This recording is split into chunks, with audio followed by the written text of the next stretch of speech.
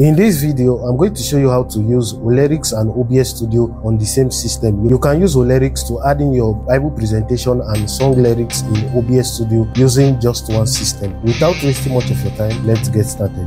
So we're just going to head over to Holyrics. This is Holyrics over here. Make sure that you are connected to internet when doing this setup.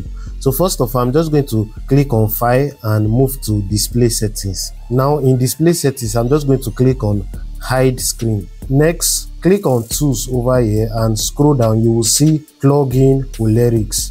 Click on Plugin Holyrics. Now you have different IP address you can use. So I'm just going to copy the first one over here, which is view/widescreen. Copy it. Next, click on Start Server. So now just minimize it.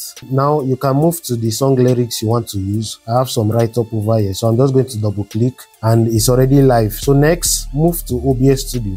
Now in OBS Studio, I'm just going to create a new scene and title it as Holyrics. Next, under sources, click on the plus icon and you will see browser source. Click on it. Now you can rename it. On the URL, I'm just going to paste in the link I copied.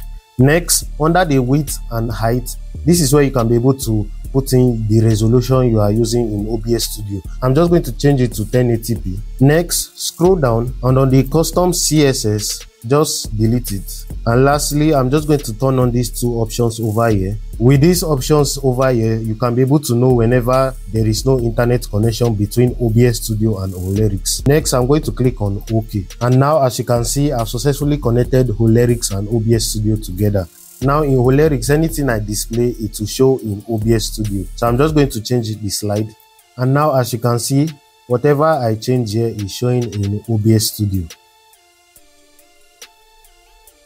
And you can also add in some graphics. Next, I'm going to click on Move to Bible.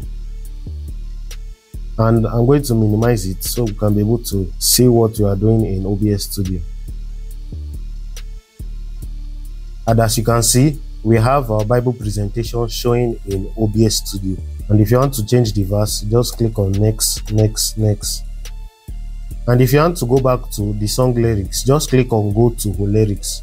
And when you double click, it automatically shows in OBS Studio. If you want to learn more about Holyrics, click the video up here to watch the tutorial. And as a beginner in media, this option is a great option, especially if you just have one system. You can do OBS Studio and Holyrics on the same system, and you can add in your Bible presentation and song lyrics in OBS Studio all for free. And if you have any question or you want to learn more about media, click the link in my bio or on the pinned comments to join my Telegram channel. And if you found this video helpful, do not forget to hit the like button, comment, share and subscribe to this YouTube channel. My name is Ebenezer from OBS Studio. See you in my next video.